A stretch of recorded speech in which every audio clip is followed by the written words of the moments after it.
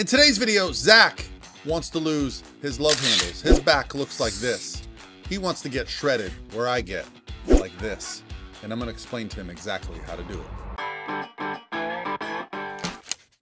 Hey guys, what's going on? This is Parvilla from ProPhysique.com, and today we're gonna talk about that stubborn area of fat for men, the love handles. Now, I don't know why they're called love handles, because we don't love them, but I guess if you're getting some loving, maybe they're grabbing your handles. I don't know. What?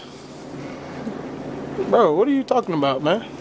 But the point is, we don't like them. And I think men and women differ a little bit in their storage of body fat. And this is probably one of the areas, especially as someone that coaches competitors, I notice men, myself included, hang on to that lower back area a little bit longer than women. I see women get their entire upper body shredded, but they'll hang on to a little bit more in the butt and thighs area. Whereas men, that area might lean out first, but that lower back, so annoying. So I got a great question today from Zach, so I want to read it to you guys because I found some possible resolutions here. I'm eating about 1,789 calories a day, training from 3 to 5 times a week, 10,000 steps a day, 30 years old, 5'6", 172 pounds, 22% body fat. Feel like I'm pretty muscular, and I'm looking at your pictures. No argument there. Now, my macros are 150 protein, 150 carb, don't usually hit that, 33 fat. Tips, advice would be great. It's pretty hard watching my strength go up, but my fat isn't going down. Now, first thing I noticed was when you said you were at 1,789 calories, but you gave me your macros, there's a big discrepancy here, okay? Because the macros you gave me are less than 1,500 calories a day. So there may be an issue right off the bat with your nutrition. Now, depending on how you're tracking, how consistent you're being, that's really gonna result in seeing this area come off. Now, the way I like to think of the love handles, the lower back, is that body fat comes off in a predetermined pattern. That pattern really is going to result in you having to diet down longer and longer to get that area off. Now, if you were previously very overweight, I've also seen it become an even more difficult area because the skin will actually become a little bit stretched. Now, if you're younger, you seem pretty young. If you get lean and stay lean for a while, I've seen the elasticity of that area return, okay? And so this is a good reason to really never get obese because there is going to be problems with skin elasticity depending on how long you are overweight. Don't know if that's your history, could just be genetics. Either way, no one cares because it's your genetics, it's your body, and if you want to see the results, it's going to be up to you to do the work. So let's talk about what that work is. For me, that work is determining where your calories, where your activity are, and are you losing weight? Now, you said you're getting stronger. So there's potential here where you're actually recomping. Even though the scale may not be moving, you might be putting on a little bit of muscle. But if you're a natural athlete and you've been training for, more than 2 years, adding muscle is going to be a slow process.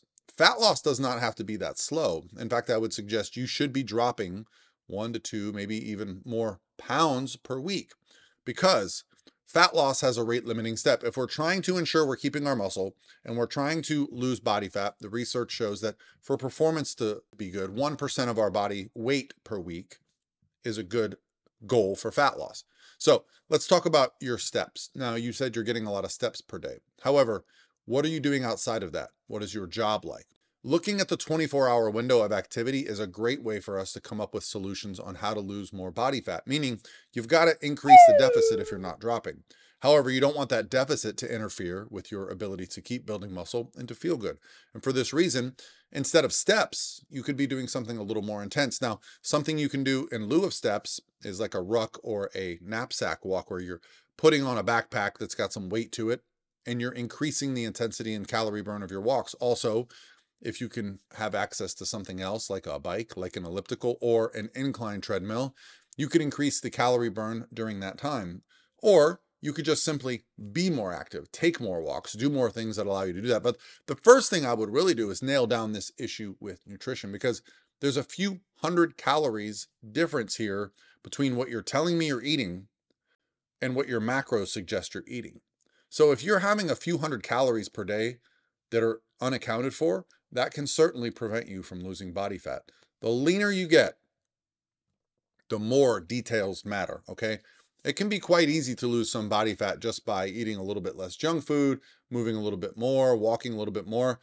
But the longer that process goes, the more details matter. I have a lot of people come to me and they say, Hey coach, I started eating cleaner. I started walking more, but I've plateaued. Well, eating cleaner, eating healthier does not have a number associated with it, right? I don't really care if somebody tells me they're eating healthier. I care if they can tell me what their macros are, their calories are, because then we can adjust that. Likewise, saying they're moving more, that's great, but more than what? And what are you currently at, right? So you have a certain amount of time each day to devote to this. The more time you have, the easier it's going to be. The less time you have, the more effort you have to put into those sessions. Also, making sure you're taking care of yourself. Now, if you're only getting 33 grams of fat per day, I would probably suggest that you're compromising things like hormones, digestion. That is a very low amount of fat, okay? So for someone your age, I would not suggest going below 50 grams of fat, but even if you bumped your fat up to, say, 50 grams, that's another 17 grams more than you're taking in now. You're looking at just over 100 calories, and you're still not at the number that you suggested you were at. So it might behoove you to pay a little bit more attention to those numbers, because while you can add some calories and get some metabolic benefit and have more energy throughout the day to move, that would be my suggestion. As a coach, I have to take in all the data, right? And this is why we do weekly check-ins. This is why I have a proprietary system that I created for my athletes to plug in their calories, their cardio, their activity, their sleep scores, their wellness scores. And then we can look at this. Just based on this information here, I would say there's a lack of detail going into your nutrition, and losing this love handle area. It is going to be something that happens later on down the road. You suggested you wanted to be like 12 to 13% body fat. That's probably where you're going to have to be. That's probably another 8 to 10 pounds of body fat that has to come off. So giving yourself another, 6 to 10 weeks to get that done and see that progress, but being a little more diligent with your nutrition. Not suggesting you're not, but just, what I'm going off here, a little more diligent with your activity throughout the day, and finding ways to create more of a caloric deficit, whether it's more activity throughout the day, whether it's more intensity in the activity that you're currently doing, whether it's restricting your calories a little bit.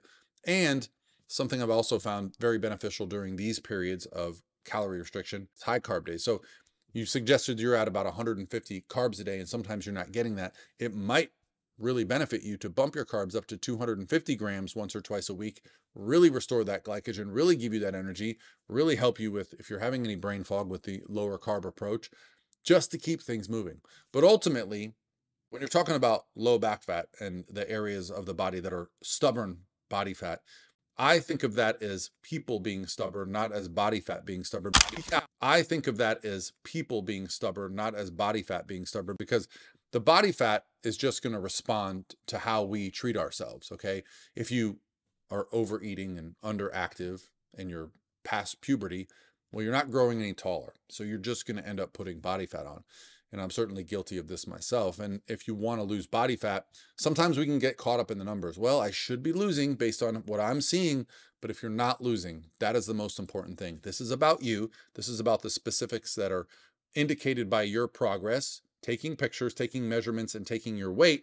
And if you're not seeing progress each week, then you got to adjust. You got to take the data that you've learned and go, okay, it's not working. I have to change something. And if you don't, well, you're just going to be spinning your wheels for a while, and then you're going to complain. You're going to get frustrated, and then you're going to probably overeat or just skip out on some cardio because you're over it.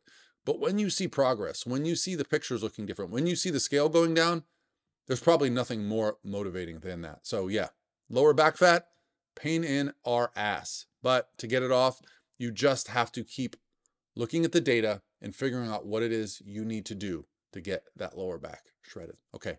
Hope you guys are off to a great start to the week, and I'll talk to you tomorrow.